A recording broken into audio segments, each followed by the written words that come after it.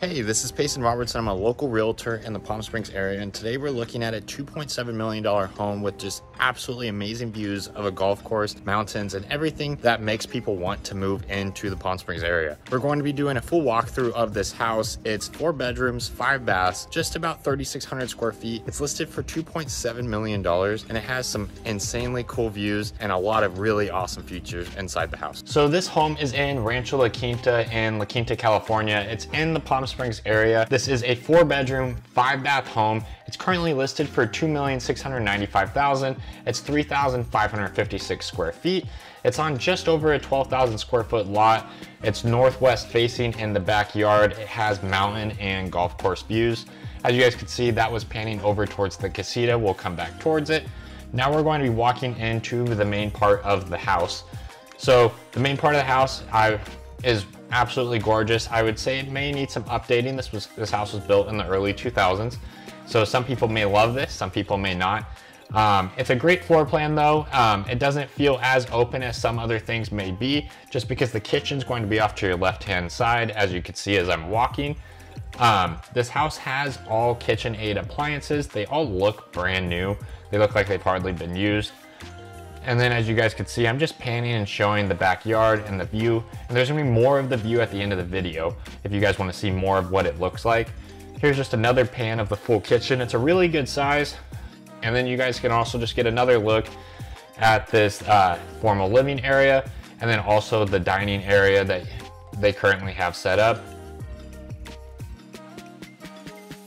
So now we're back in the living area. This is where you could obviously entertain, watch TV. It has a bar. This bar actually has a view out of all the mountains in the golf course. It's beautiful. So now we're going to walk into the master bedroom. It is a really good sized room. It has built-ins with the TV. Obviously they have the 2 chairs set up, and just so you know, furniture on this house is completely included, besides a few small personal items. But besides that, this is the view from the master bedroom, so you can wake up and see that view every single day if you were to live here. And then we're going to step into the master bathroom. It has its own separate tub, shower, huge counter space for you to be able to get ready. And then you're going to have your toilet on the left with the duvet. And then you're gonna have some more space here.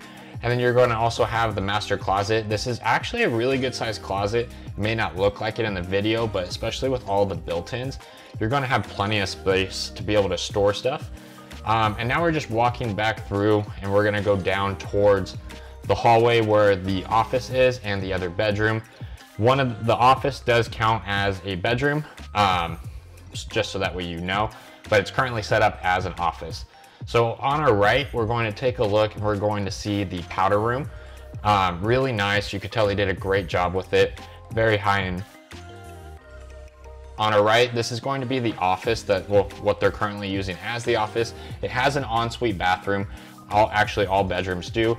This also has a wine refrigerator inside the office. So if you need to drink some wine while doing work, there you go. Now you have the perfect setup.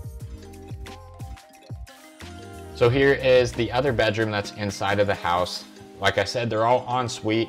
They all have pretty good sized bathrooms. Obviously, I would say this one's a little smaller. This closet's also a little smaller. It opens up more behind that door, but it was hard to get into there and with everything that was inside currently.